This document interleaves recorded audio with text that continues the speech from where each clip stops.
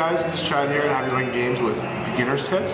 And today we're going to talk about a couple of mechanics that maybe if you're new to Magic and you don't really know what they do, what we're going to explain it to you. We're going to talk about double strike, we're going to talk about flash and vigilance, and we're going to talk about intimidate. And so the first thing we're going to talk about is double strike. And double strike may sound pretty straightforward.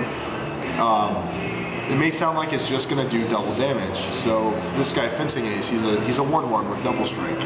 And so a lot of new players just think that when he attacks or blocks, he just does 2 instead of 1. That's not the case at all. What he actually does is he does first strike damage, and then if he survives, he does regular damage.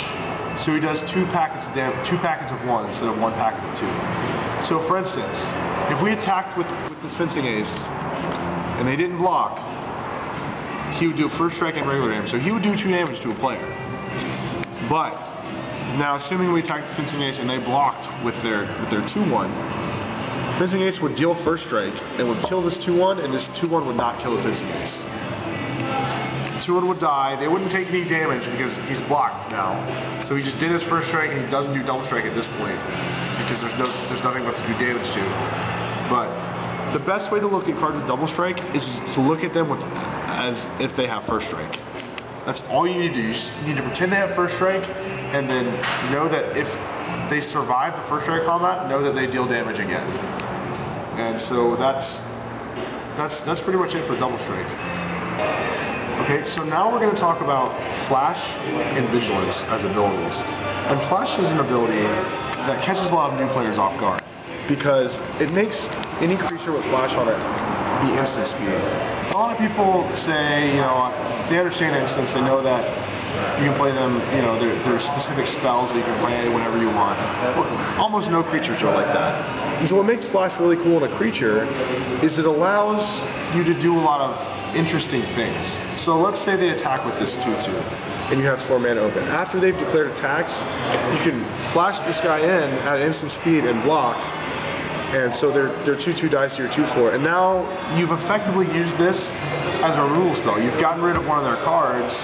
You get to keep your card, which is really cool. He's riding a horse, and so it's just an interesting way to add more to the game than just play a guy on your turn. You play a guy on your turn. We're gonna block. Like he's not gonna attack with his 2/2 or 2/4 if this guy's in play already. But if he's not in play and he thinks the coast is clear, you just get him with your horse guy, and then this guy dies, and you're excited. So another way that you can use flash is you can play flash at the end of their turn, and on your turn, your guy can attack. Because as long as your creature has been in play since the beginning of your upkeep, it does not have summoning sickness. So you can play at the end of the turn, they don't have anything, as a surprise, then you can attack. The other mechanic on this card is vigilance. And vigilance is really interesting. Vigilance lets you attack without having to tap. And so the reason why that's good is because this guy's a 2/4. He's a 2/4. His job in this game is to block. He just looks like a blocker. That's what he's printed to do. So he lets you attack, but also hold back to be able to block. And so this card's very powerful and limited, and it's got some cool mechanics, and it's a good card to play with to teach you how to play with flash and vigilance. Alright, the last mechanic we're going to talk about is Intimidate. And Intimidate's a pretty cool mechanic. What Intimidate does is it makes this creature with Intimidate not be able to be blocked except by creatures of its same color or artifacts. So for instance, this guy's red, this guy's white. I tap with my red huge board guy. It's pretty cool. And they can't block with their white guy. This guy just kind of sits there and stares at it and realizes that he can't block. Takes 3 damage. So what's people get confused about with Intimidate though is it's not unblockable. A lot of new players will play and they'll think, oh, you just played an unblockable guy, I can never block ever. And sometimes you can't, because sometimes you're a white-blue deck and you just can't do anything.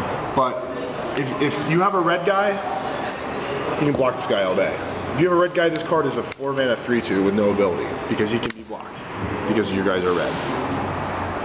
The same thing with artifact creatures. Artifact creatures are colorless.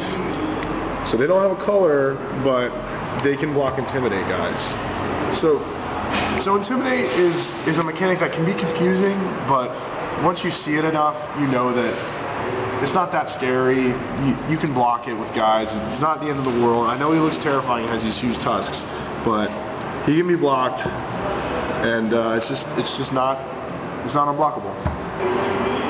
Alright, thanks for watching. I hope this helped a bunch of new players out, and we'll see you guys next time for beginner's tips.